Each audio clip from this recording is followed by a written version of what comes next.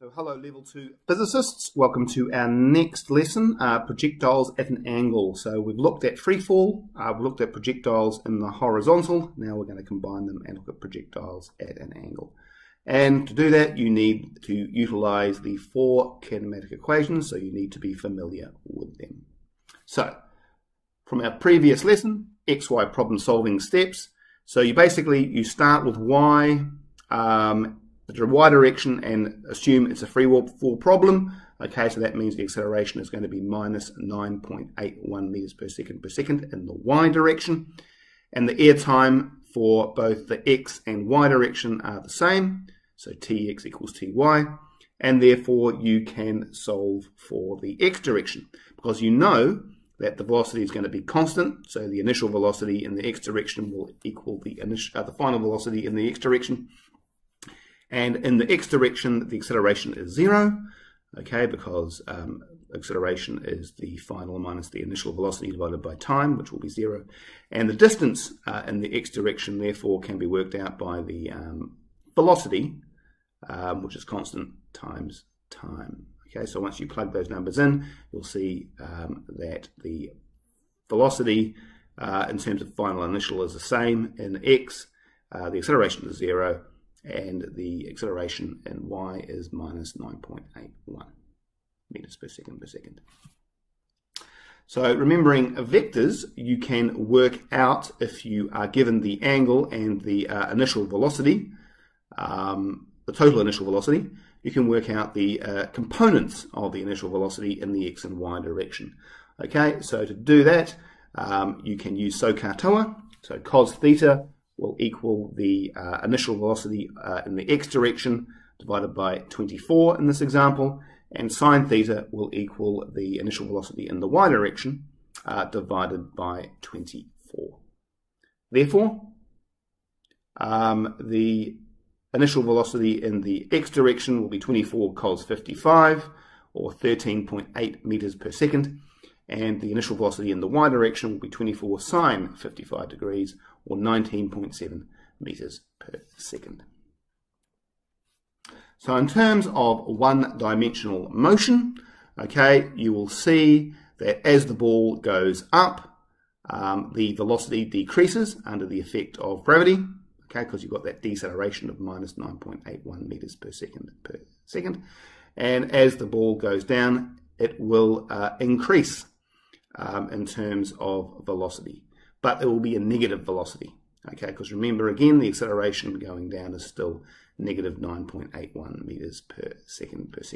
And in the X direction it's going to be constant, the velocity.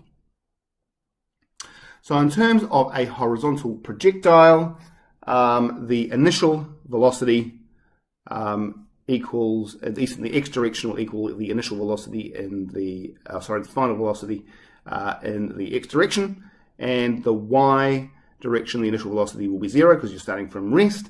And in terms of acceleration, the acceleration in the X direction is 0 because the velocities are constant in the X direction, and the acceleration due to gravity in the Y direction is minus 9.81 meters per second. Okay, so you'll see on the diagram you see before you, the red line gives you the resultant vector of the two components, okay, and the blue line or light blue line is going to give you the velocity in the X direction, and the dark blue line gives you the velocity in the Y direction.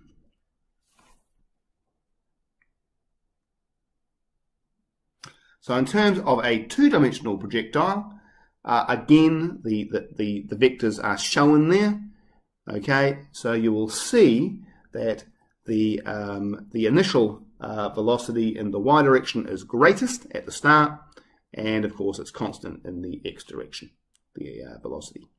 And the red line again shows you the resultant vector. So at the top of the motion, you will see that the resultant vector equals the constant velocity in the X direction. Okay, and the velocity in the Y direction goes to 0 at the top. Okay, as you can clearly see. And it's a maximum at the bottom. So in terms of the projectile in the first half of the motion of the projectile, you will see that you can determine that 13.8 meters per second is the initial velocity in the x direction, and 13.8 therefore is the final velocity because they're equal.